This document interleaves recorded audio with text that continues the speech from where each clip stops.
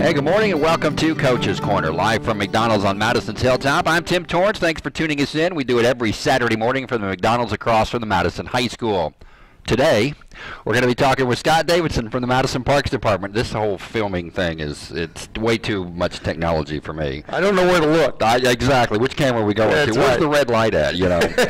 Good morning, sir. Good morning. How you doing, friend? I'm good. And you? Wonderful. It's sunny today. It is sunny. It's sunny today. There's no rain, and people are going to be outdoors doing something. Yeah, and I think the forecast for next week is calling for sunshine. It is. Even though I hate looking at the forecast, because if there's a slight chance of rain, guess what? It rains. It's going to rain. Yeah, it does. Now, you guys are into your summer season, your spring and summer season. You just got underway at the complex, but I think the last time we talked, and I looked the other day just to see the last time I had you on the program, was I think back in the fall for the end of that season. Correct. I think so. We're doing football and volleyball and all that good football, stuff. flag football, volleyball, cheerleading. So basketball was successful? Very successful, and again, want to thank all the volunteer coaches for being involved in the program and the way we're able to work with the school corporation, playing at E.L. Muncie and all that, and all my officials and the kids that work for me. I thought one of our better basketball programs. We actually had our championship games, got to play at the high school. Oh, wow. All three levels for our girls division,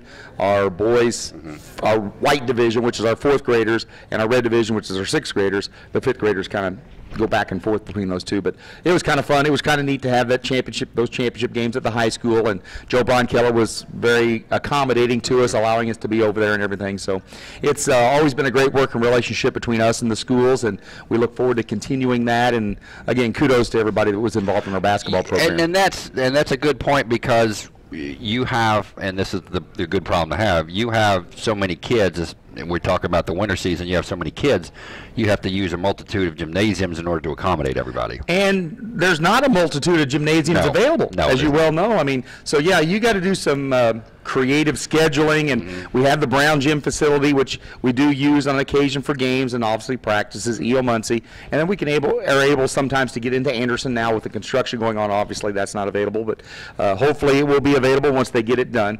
But yeah, and working with people and making sure we're able to have facilities, and for those kids that are involved in our park and rec program, because there are folks that play other basketball, and we have adult basketball, we have open gym and stuff like that. So yeah, you got to work with a lot of folks to make sure it happens, and we want to make sure it happens. What's your biggest participation season? I would say baseball and softball, because we've got so many levels. We have a 7 and 8 year old, 9 and 10, 11, 12, and then we have 13, 14, 15 altogether, both baseball and softball. And each league has at least, obviously, 3 teams, 4, 5, or 6, and then the scheduling and putting the pieces of the puzzle together at the complex. Plus, while that season's going on, we have our men's softball program at John Paul Park, our women's softball program going on at Kiwanis, and then our men's basketball program is kind of ending up its winter session. So it's really winter into spring. It's really busy, but it keeps us busy. And obviously prepping for the fields before the season starts. We do that well before we even have our application deadline, before we have our workouts, before we form teams. Once we form teams, the teams practice, and then we kick off our season, normally that third Monday in May, and then we go. So you're like every outdoor facility, you got prep work that you have to do, but a lot of prep work is done in the fall after the season is over with. Has to, because if you don't, then you're playing catch up. And we were talking about all the rain we've had, especially this week. We were able to actually play some games last night before thunder and lightning appeared, but in the past, probably less than 5 years, we wouldn't have been able to get on those fields because of water standing and water not going anywhere. And field conditioner, I think I've mentioned this before in this program, field conditioner is awesome. I am a big proponent of it. You hear of Diamond Dry, you throw it out there, it dries it up, but field conditioner absorbs it. You hear it sucking up the water, but it stays on the field. And then the next time it rains, it's still working. And we're able to, and we've done a lot of other work on the fields to kind of level them out and whatnot, so water's not standing anymore, and we were able to get those fields prepped and ready for games last night. And kudos goes to the folks working during the day, because some people show up at the complex and see everything done, the line's down, they say, oh, this is great, but they don't know how the lines got down or how the field got that way. And I mentioned also before we got on the radio, there was a gentleman came up to me and he says, hey, I just want to thank you. You guys do a great job. Yeah. He said, I knew if it wasn't raining today, even though we had rain the past couple of days, we were going to get a chance to play tonight. And that's because of all the prep work that gets done, not the day of the rain, but the weeks, months, and even years before the rain hits. That's the part of that back in the fall when everything was done. You did some prep work, and that makes a big difference because you have a schedule that you want to stick to with your regular season games, and you got the tournament, and you know it's going to rain. You know you're going to have rain out. You're going to have to push stuff back. But trying to keep stuff on schedule as best you can. If you get a spring like we just had, it was before you guys got your spring season started, but it was raining all the time. And sometimes snowing. Yes. It was an unbelievable spring in April. So, yeah, we got through all the weather conditions, and knock on wood, we're going to be able – we'll get all the games rescheduled because we have some holes in our schedule where we can plug those games in. And it's all about making sure the kids have the most positive experience, the coaches, the parents, and everybody. So, because way back when – they had positive experiences, and we want them to continue to have those. Well, let's talk way back when for a minute, if we could. Madison Parks Department has a long history here in the city. How far back do you know of the Parks Department? Wow.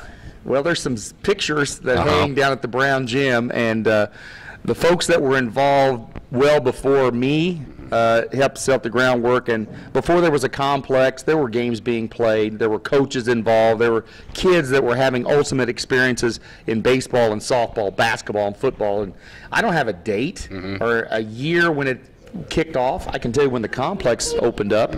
But it's just people that did that in the past. And I'll go through a who's who for me and you of names who helped get the Rucker Sports Complex in place. But you know, programming has been in place for a very long time. Kids played ball. Kids played organized ball back then. Basketball, like I said, football, baseball, softball. And we got to continue that for the kids today so the next generation can have organized sports and things to do. And it's Park and Rec. We have various levels. We have the really good players, and we also have those kids that are just enjoying the camaraderie and being on the team. And who knows? They're going to fall in love with something and maybe, you know, excel and do very, very well. So Park and Rec has been around for a long time. I mean, the pool dates back to the 30s. The Brown Gym dates back before the 30s, then the flood, and then it opened back up. That's where our office is located at the Brown Gym. So, and fields they've always been fields to play on. Not with fences necessarily, not with the best backstops. And sometimes the bases were thrown down. Maybe you used a glove as a base, but there was games being played, and they continue to be played today. You talk about the complex and what a great facility it is. Do you ever, and you and I were both around when the complex came into the idea and then into reality. What do they do before the complex? I mean, for folks around that today are younger, what did you do before the complex? Well, they had games, but it was not one centralized location. There were games at Kiwanis. There were games out at JPG at the Old Timbers. I forgot about that. They played some baseball games at Shaw. I remember playing some baseball games at Shaw. Michigan, behind Michigan Road School, which is now Anderson Elementary. It was Michigan Road at the time. There was a little backstop back there. They played games there. There was a backstop behind E.O. Muncie. Wherever there was a backstop, I think they were playing games. Lorenz Park used to have a backstop. J.C. Park, remember, down by the bridge. There was a backstop. So wherever they could find a place to play, they were playing. And the entities way back when in the 80s say, hey, can we get a centralized location? Where would be the best place to put it? How can we do it?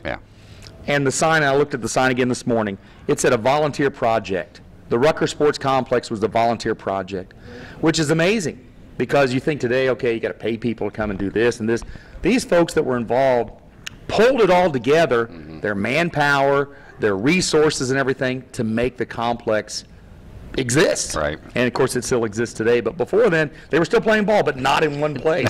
So you had to have, Tim Torrance had to watch Kiwanis, Scott Davidson was at Old Timbers, and hopefully nothing something happened that you couldn't handle it. But now it's at a centralized location. If you got a problem at one field, you walk over and take care of it. Oh, something on field 2, you walk over, take care of that. So, because I don't want to forget this, let's talk golf course. Because and I'm not a golfer, and everybody's relieved that I'm not because I couldn't hit a golf ball if my life depended on it.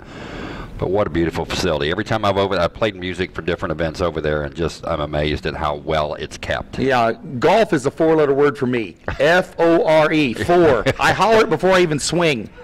And So I think I told this story before. I used to put my initials on my golf ball so I could find them. Yeah. I stopped doing that Nah. because Lord only knows where they went. Never could find it. Yeah, and I don't even tee off on hole number 1 because the road's there. Yeah.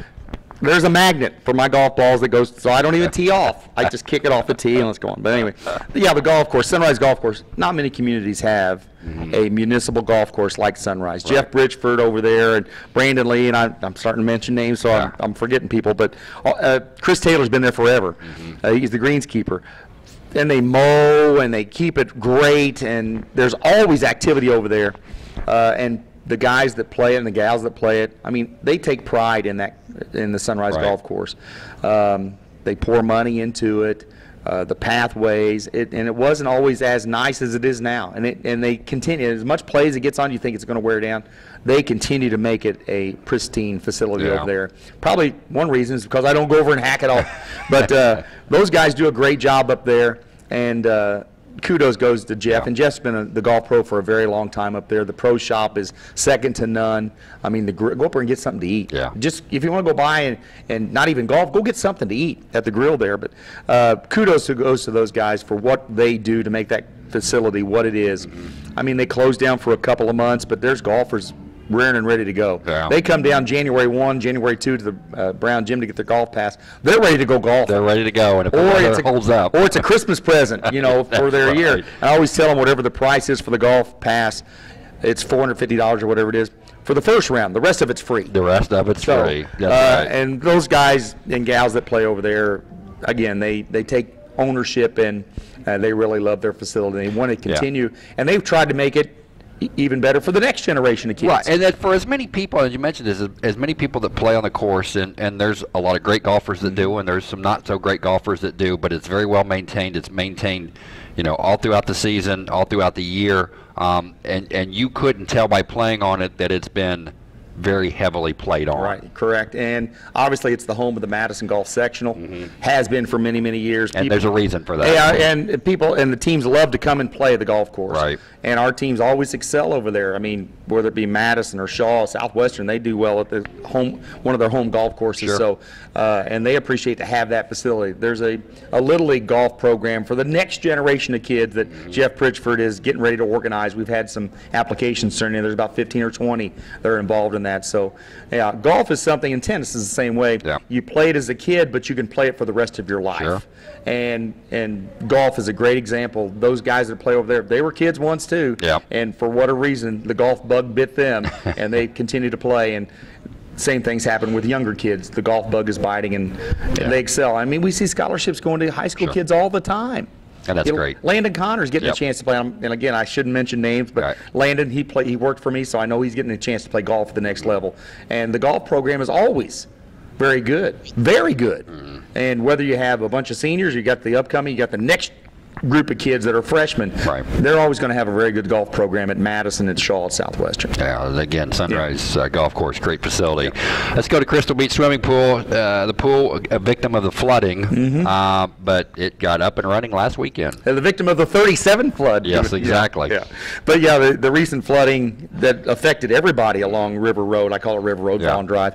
But the pool, they had their soft opening last weekend, and Dave said the numbers Dave Stucker, the parks director, every day the numbers increased. I think they had 900 on Monday.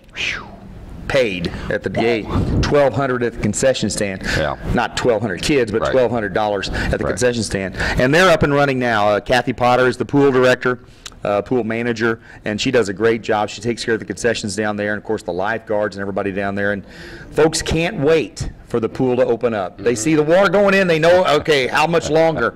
And Keith Leatherman, who for the past several years, make sure it's the right chlorination and Right. everything's up and running. He takes a lot of pride in doing that, and takes care of the Broadway Fountain too, and another number of other things. Right. But as soon as that water goes in, people are ready to go swimming, and I think they officially opened after their soft opening yesterday because school was out. Right. And they're swimming today. Yeah. The pool's open Monday through Sunday. What is it? Noon to 8. Noon to $4 to get in. Yeah. $50 for a season pass. I was going to mention season pass. Which you Yeah. can't beat that. No. And send your kids down there. It's a safe environment. Send them some dollars so they can go to the concession stand, and they've enjoyed the day. You've enjoyed your day, and everybody benefits from the Crystal Beach pool.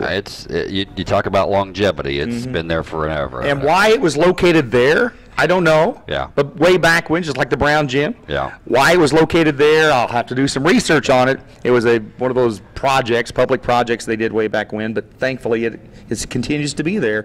It's open for like 2.5 months. Right. And then the season ends, and then we look forward to the next season, Crystal Beach Pool. Yeah, a lot of memories there. Oh, my goodness. I can remember riding my bike down Hatcher Hill to go to Crystal Beach Pool. Yeah.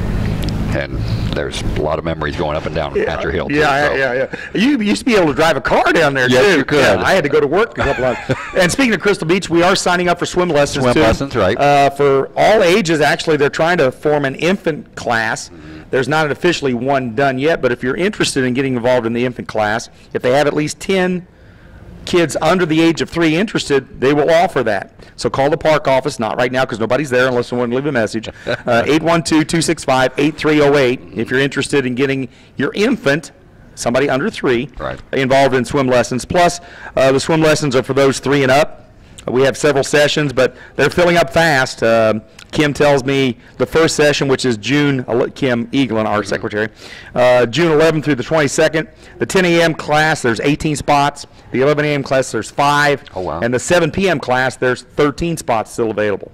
So if you're interested in getting your 3+-year-old, which we have one at home, Laura, this is a personal message, Laura, and if Bryson wants to take swim lessons, we need to get him signed up. They're listening on the radio. By the way. Hey, good morning, Bryson. Good morning, Laura.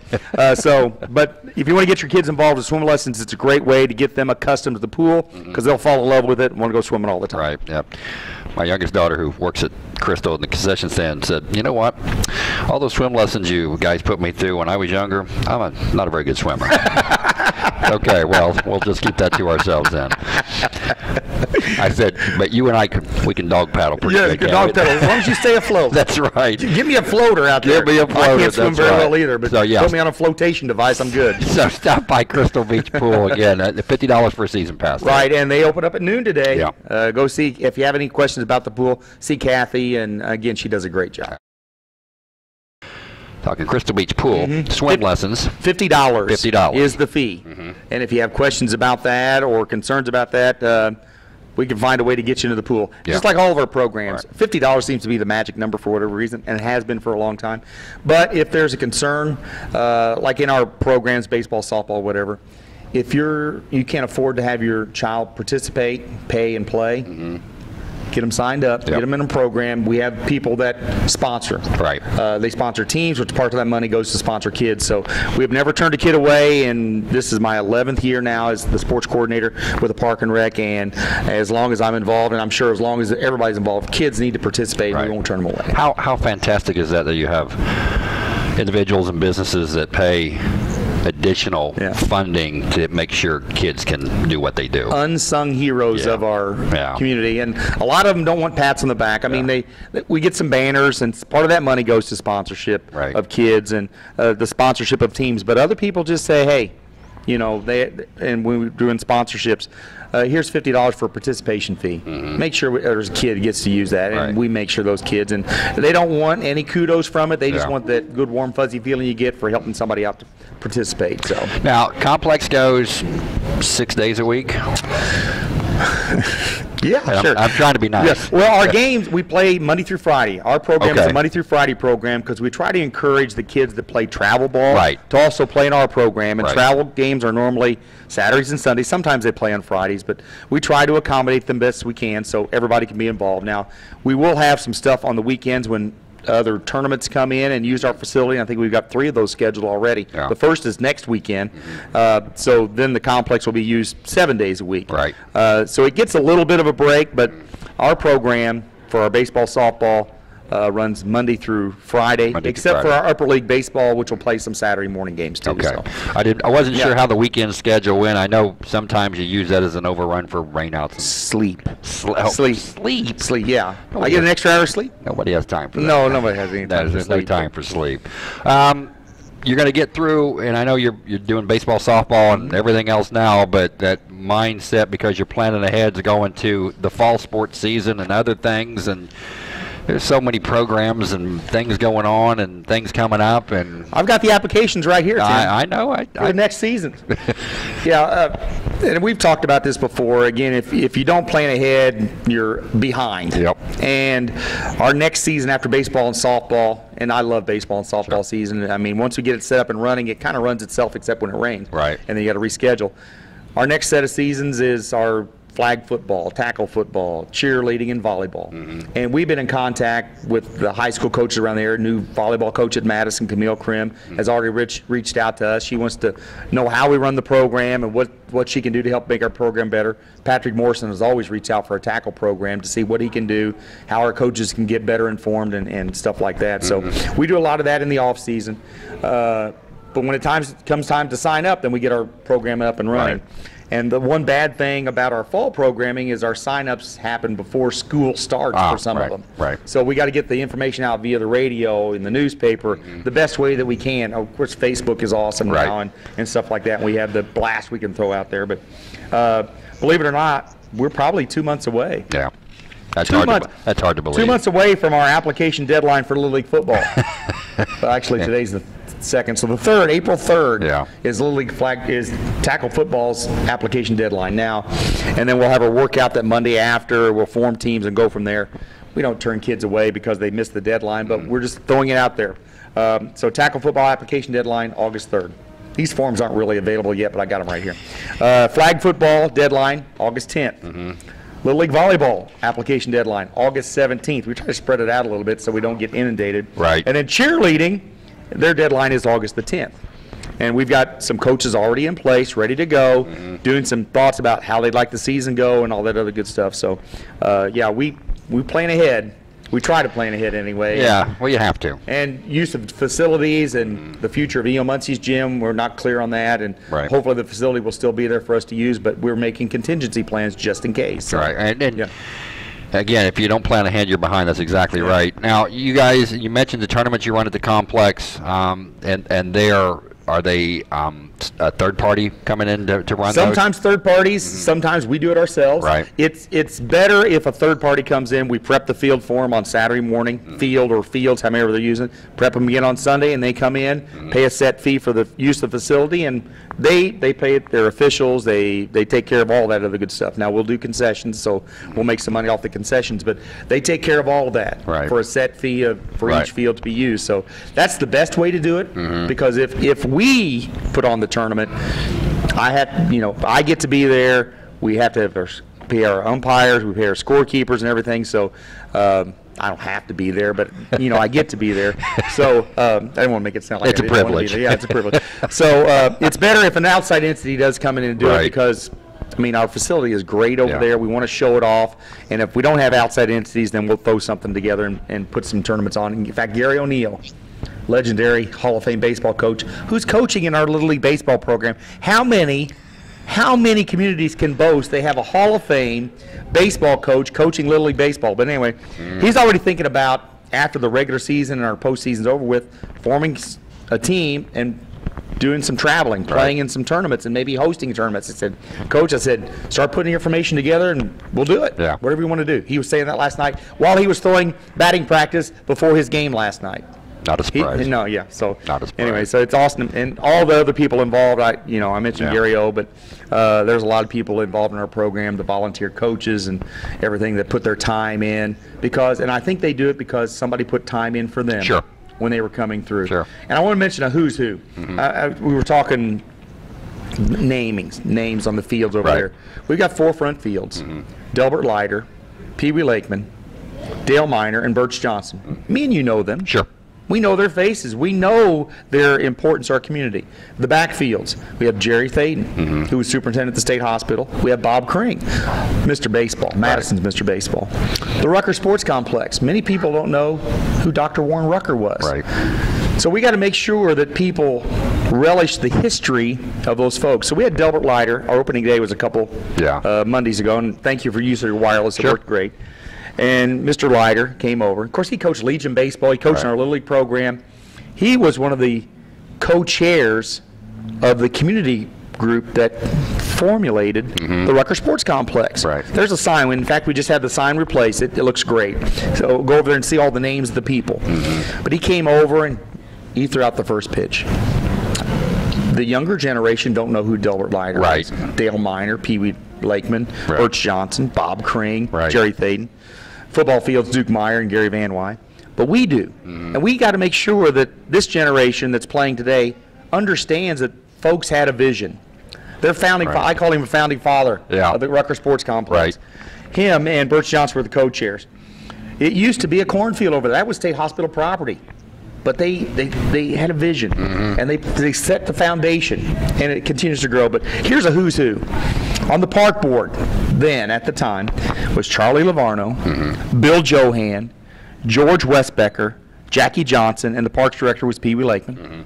On the city council was, and this is a who's who. Absolutely. Leona Lorenz, Nicholas Schultz, Tom Stoner, Gus Schmidt, who actually coached me. I remember him coaching. Yep. Don Jocelyn, Graham Storm, John R. Dwyer. Those are names that me and you know, Sure. and they're on the sign up there, and they'll be there forever and ever and ever. We got to make sure that people understand Right. what they did back in the early 80s, and the complex opened in 83, to make it what it is. And it's our responsibility to keep that going. Sure. And not just mow the fields and line the lines, but make sure people understand that there's a reason that one of those fields, field number 2, is named Delbert Leiter Field. Right. Because Yeah. they gave. It was a volunteer project. Yeah. It was a volunteer project, and again, you stand there and look at it today, and wow, Yeah, it's unbelievable. it is unbelievable. Unbelievable, Where and a it's tip of the cap to everybody. And I know there were other people that work behind the scenes that don't have a name up someplace on a Right. field or anything like that. And if you had a part of that project, thank you. I know Conkle. come. Yeah. There, Conkles and Tom Farrell. He coached me way back when, and he was over watching his, I think he said, great grandson or granddaughter playing ball. He said, it can't be right. It can't be Yeah. that I've got a great grandchild playing. Right. I said, remember when we coached? It was just the other day, coaching me, which was eons ago. But anyway, so the memories continued to be made, Right. which is awesome. And you see those coaches, and you know what it is like to be a coach at either the Little League level or everything. Sure. You'll be coached forever for those folks. Yeah. Because you're having an influence on them, and the influences continue today thanks to what those folks did way back in the early 80s Yeah. That's at the Rucker Sports Complex. that little bit goes a long way, It as they does. say, and you know that vision from actually late 70s into the early 80s, and where it became a reality, you know, back in '83, and then where the improvements have come year after year, and that's where I refer back to what the Parks Department has done with the visions from this year to next year to next year. I mean, and we've talked before on this program, Scott, where you've done, you know, we've got this project a year out or 2 years out or 5 years out, and if you don't, you know, that vision from the 80s, it Right. goes away. I was looking at the scoreboards. Yes. Even though we're having a problem with one of the scoreboards, unfortunately, but it's under warranty and we're going to get that remedied. But yeah, the scoreboards, I mean, simple things like the scoreboards. Right. People used to holler, hey, how come you not put, well, it was because we didn't want to. The bowls are burnt out, the sockets are burnt out. We don't have that excuse anymore except when one of the circuit breakers breaks or something like that. But yeah, it's a great facility. And in fact, you know, like at the radio station, there's a history of the radio station. Oh, Dick my. Whitty. Yep. Guys like that, Joe Damask, Yep. Bob Simon, I mean, all part of it. Mary Green, just to throw out some of the names. And there's a picture down at the Brown Gym when Graham Taylor and Bill Johan were broadcasting for the radio station. It was the spirit of 1996.7 or something like that. Yes. That's what it said on the sign. Right, I remember They were seeing that. broadcasting from the Brown From Gym the of Brown basketball Gym. game. Yeah. Yeah. There's history to everything, and we got to remember that Oh, and yeah. relish that and say thanks. Yeah. The Brown Gym and part of the project we're doing in there now is we got to get some pictures up. Well, the state championship team we finally got it up. Right. Ray Eddy's picture is up. Dee Monroe, Mr. Basketball from 1949. His picture's up, and it's kind of cool the placement we have it. Just as you're coming up the steps, right above our office, there they are. Right. There they are. Yep. You can stand and look at them. We're Yeah. going to do some other things like that, and hopefully the community appreciates that we're using facilities now, but we're also, you know, doing Yeah. what we can to remember the past. Well, and we talked about the Brown Gym and Crystal Beach earlier, but you look at how much age those facilities have, And man, they're still going strong. Still going strong, and we got to keep them up. Yeah. Because the longer you wait, the more it's going to take. Yeah. And if it goes away, it goes away. Yeah. Unfortunately, but the founding fathers of where the Brown Gym, Crystal Beach, Sunrise Golf Course, Right. Rucker Sports Complex, all of our other facilities, awesome. Thumbs up to them. Absolutely. For their vision. Our time is up. I know, unbelievable. I don't know where 30 minutes goes. We just started, didn't I we? know it, we did. I mean- But doggone it, our time runs out. Summer programs going at the Parks Department. Stop by the Rucker Sports Complex. If you don't have a kid plan, you don't have to stop there for just because you don't have a kid plan. Stop there just to see the facility. And come get a bag of popcorn. Oh, it's delicious. It's delicious, and Yeah. you'll probably have to get a drink too. But Well, come on over, and it's where friends meet. Yeah. Monday through Friday, and we've got different levels of kids playing: 7, 8, 9, 10, 11, 12, 13, 14, 15s, and just looking forward to it. Stop by John Paul Park. Men's softball is on Monday and Wednesday down there. Kiwanis Park, the women play on Tuesday, Thursday. There's people out there that love those programs too, and they can't wait for those to start. Church softball starts on Tuesday at the Oh, Rucker wow. Sports Complex, Yeah. and that also has a history up there. Yep. You played up there. Church softball started in 1984 at the complex, thanks to the parks director, whoever it was back then, allowing us to come in and play Right. at the complex, and they've been there ever since. Bill Yep. Howerton was the church softball's first umpire. Pee Wee Jones was after that. I mean, that's history all everywhere. But yeah, come on out and enjoy the Yeah. facilities we have in town, because not many communities can boast what we can boast about. You were part of that crew from North Madison Baptist that played out at Midway for years. Yes, I remember sitting there watching you guys play, and the ball's going into the bean fields and bean field, into the trees. I think the mosquitoes were the size of airplanes. They The story were. keeps getting bigger and bigger and bigger. But yeah, that was a great group of guys that played for North Madison Baptist. It out there. was, Yeah. absolutely. Scott, we appreciate you being on as always, and we'll do it all again in the fall. Well, I appreciate everything you guys do for us too, Tim. And All right. as always, whatever you need, give a holler. Will do. All right. Scott Davis of Madison Parks Department. I want to say thanks to Scott for being on Coach's Corner this morning. I'm Tim Torrance. We'll do it again next week. Thanks to AJ Bramer in studio. Again, Coach's Corner live from McDonald's here on Works 96.7.